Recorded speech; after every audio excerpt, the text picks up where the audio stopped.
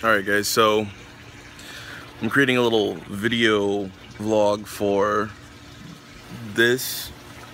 I'm at a month trying to grow out the full beard, so I'll talk about my issues that I'm having, and hopefully I can look back on these in a couple of months and be like, see, I should have stuck with it, or I should have shaved it sooner.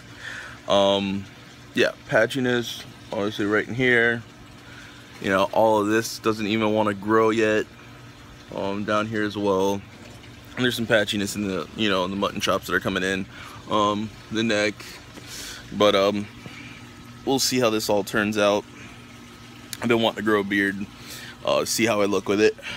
We'll kind of go from there.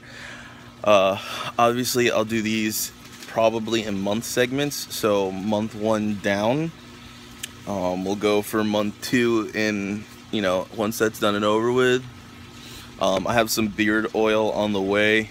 I'll start putting that on. Hopefully that'll help with the stimulation of the hair follicles and get everything looking nice and pretty, as well as it smells good. So, hey ladies, stupid me.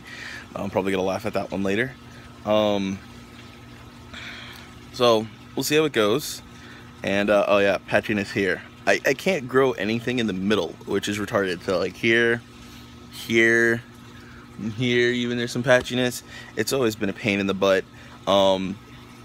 Hopefully those fill in, the mustache will grow thicker and hopefully fill in here, so it has more of a natural part. Here, we'll see. We'll see how the patchiness goes. We'll see if it covers up.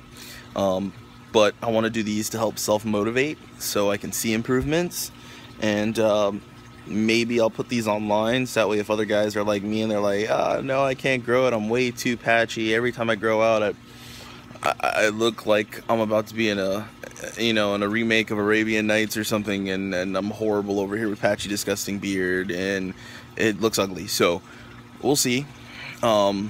Yeah, I mean, even the hair's growing out. My hair grows tremendously, but I have horrible hairline, so we'll see.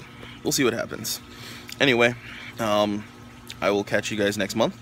Obviously, maybe I'll make one for the beard oil that I got, which is from Beard Brand, and I'll go over applying and stuff like that, so that way it's informative. Anyway, I'll catch you guys later.